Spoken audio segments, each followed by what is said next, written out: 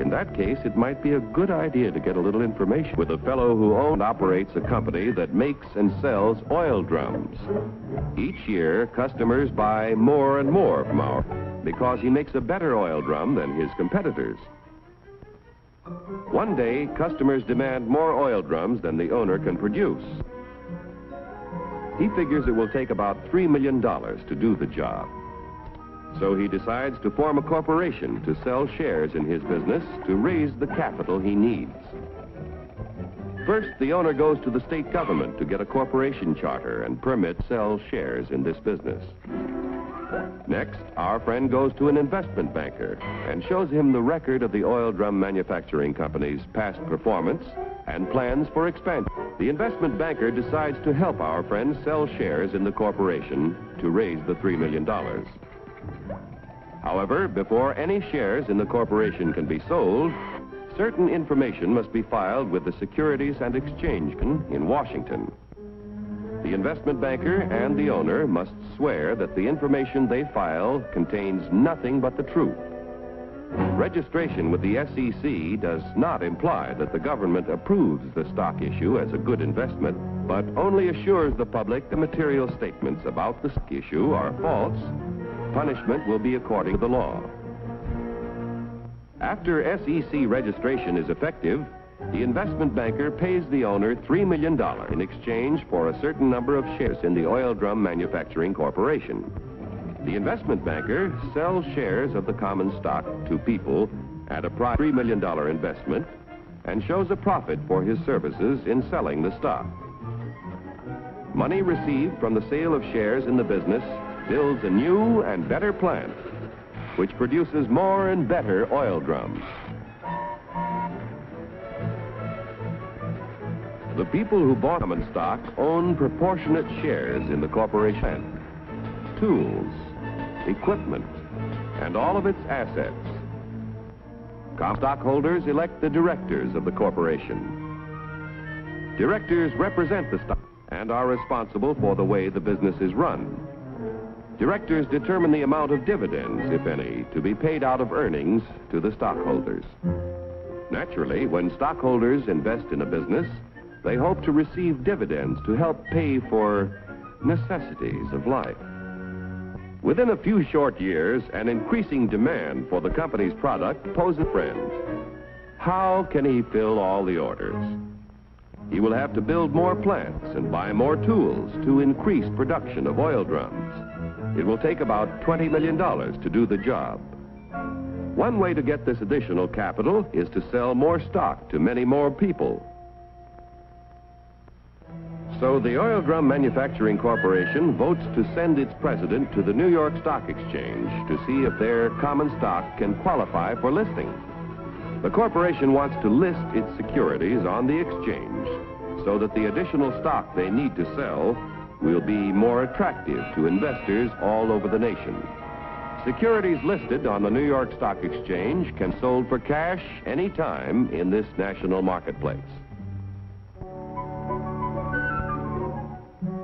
Each year, inquire about listing their securities, but only those which can pass a thorough examination as to their financial health are accepted. Calling the president of the Oil Drum Manufacturing Corporation. Calling the president of the Oil Drum Manufacturing Corporation. Report to Examination Room B. Attention all members of the Stock List Department. Report to Examination Room B. The Stock List Department examines the qualifications of corporations to be listed on the New York Stock Exchange. The corporation must have substantial assets in plants, tools, equipment, and cash. There must be a broad distribution of its shares among a large number of stockholders. The corporation must show successful management and sales records and annual net earnings at the time of listing of at least $1 million.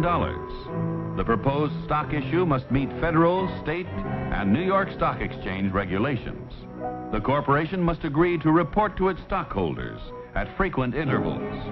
If the examination by the Stock List Department indicates the corporation meets minimum requirements of the exchange at the time of the examination, the corporation's application for listing is recommended.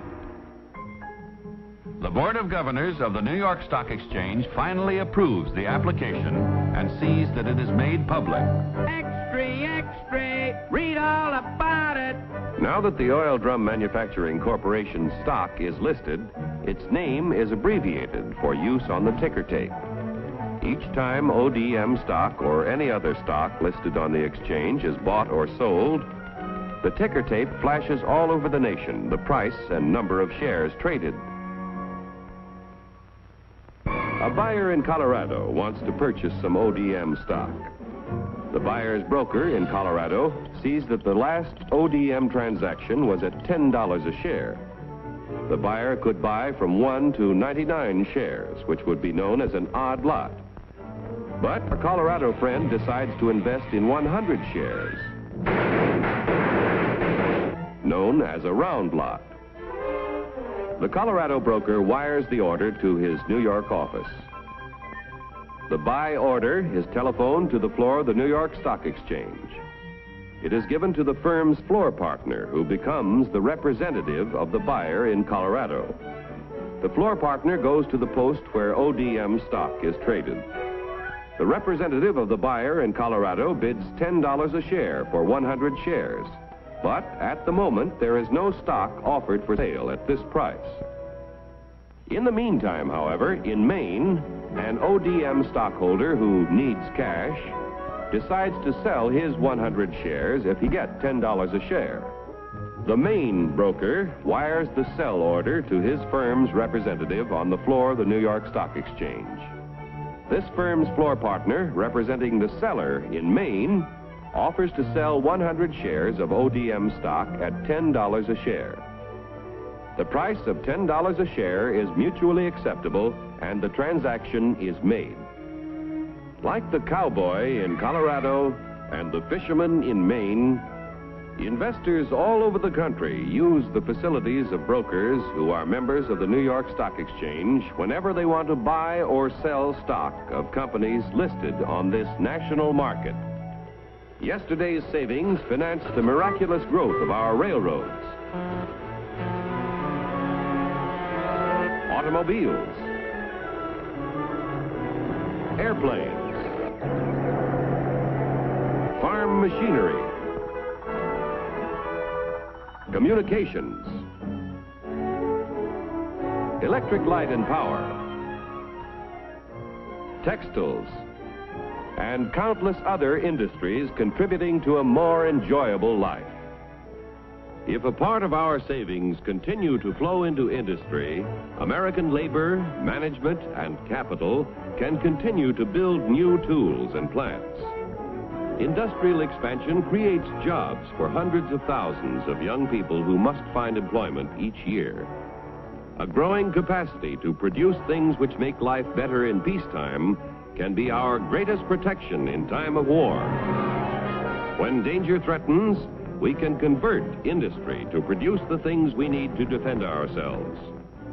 Common stock investments have helped to make our country prosperous and powerful. Owning a share in American industry is like owning a share in the future of our nation. But remember, John Q., there is a risk as well as an advantage in owning any kind of property. So get the facts before you put your money